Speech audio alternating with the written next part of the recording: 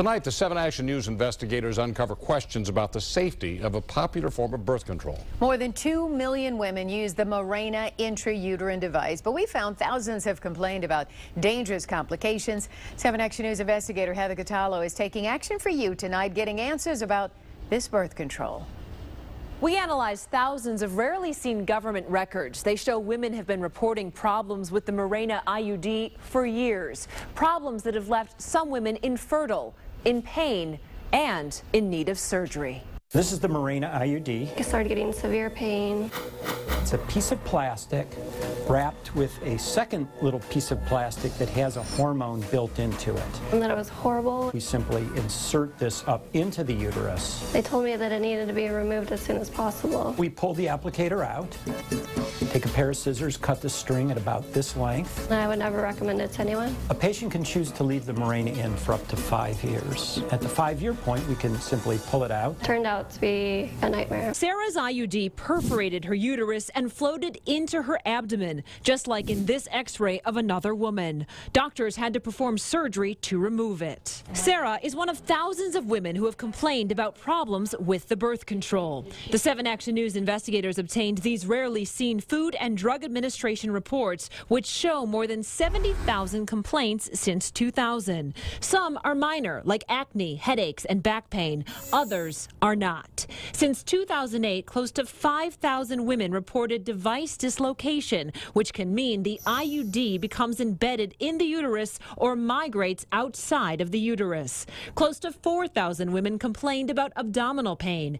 More than 1,300 women reported the same problem as Sarah. The IUD perforated their uterus. This is an x-ray of a woman whose IUD perforated her uterus. The device should be here in her uterus, but you can see it migrated through her body and up into her rib cage.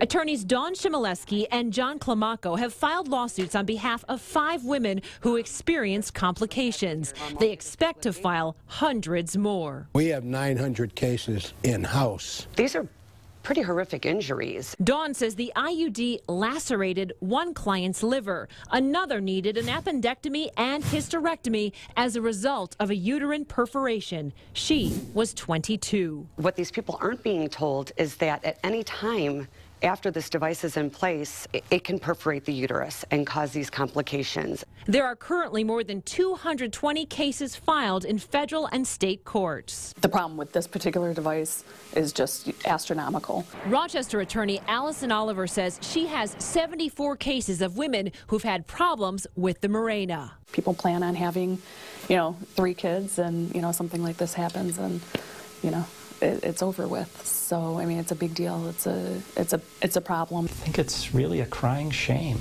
I think that if you polled physicians, we just don't have that opinion that this is a defective product. Dr. Thomas Frank is the director of family planning at Metro Health Medical Center in Cleveland. Medical evidence is quite clear that Mirena IUD is one of the absolute safest forms of contraception that's available today. There are currently 2 million women using Mirena. Dr. Frank has prescribed it since 2001. Mirena is really appropriate for any woman who is potentially fertile who doesn't want to get pregnant. It's amazing, so convenient. Like Allie Thompson. You don't have to worry about taking a pill every day, and it lasts for 5 years, so you can't beat that. I don't think I took my pill today. Bayer Healthcare Pharmaceuticals manufactures Mirena but declined an on-camera interview. In a statement, they say, quote, "They take the safety of our products very seriously. For that reason, we continuously review the safety profile of all of our products worldwide." The FDA says no drug is absolutely safe, and approved drugs show their benefits outweigh their known risks. The overall risks of the Mirena IUD are tremendously less than the risk of the other devices that are available today, and certainly much less than the risk of not using any protection at all. Sarah still has pain on her left side. Her doctor told her it's nerve damage that will never go away. I mean, you think you're doing something to help yourself and your family, and then it just ends up turning into a disaster. But Sarah still feels lucky. A few years after her ordeal, she had a healthy baby boy. For more information on the FDA complaints, please head to WXYZ.com. I'm Heather Catallo, 7 Action News.